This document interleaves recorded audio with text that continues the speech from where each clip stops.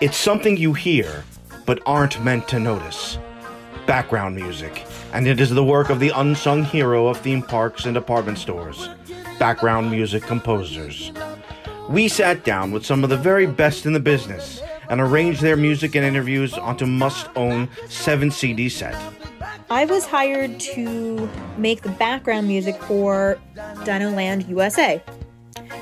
At first, I wrote a pretty fun theme song for the entire land, but in the end, I opted to make a mixtape of terrible songs from the 2000s, and one song made famous for that green ogre movie that Disney didn't even make.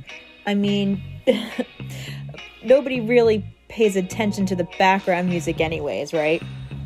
Composing original music for Grand Avenue and Hollywood studios was certainly a challenge. When you look at it, the land is really just a leftover facade, a gated barricade and a tap house. But then I saw those toilets and I was inspired by one particularly full one. Listen to some of the world's greatest composers openly discuss the making of such iconic, or ironic, background music.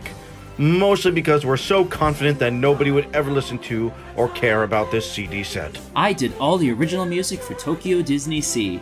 I won a Grammy and a Juno, and it was top of the Billboard charts, and I even won a BAFTA. What?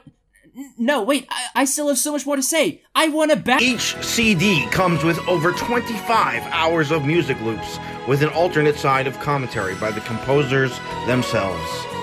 What I was really thinking about with this innovations music is that it has to be something you can poop to.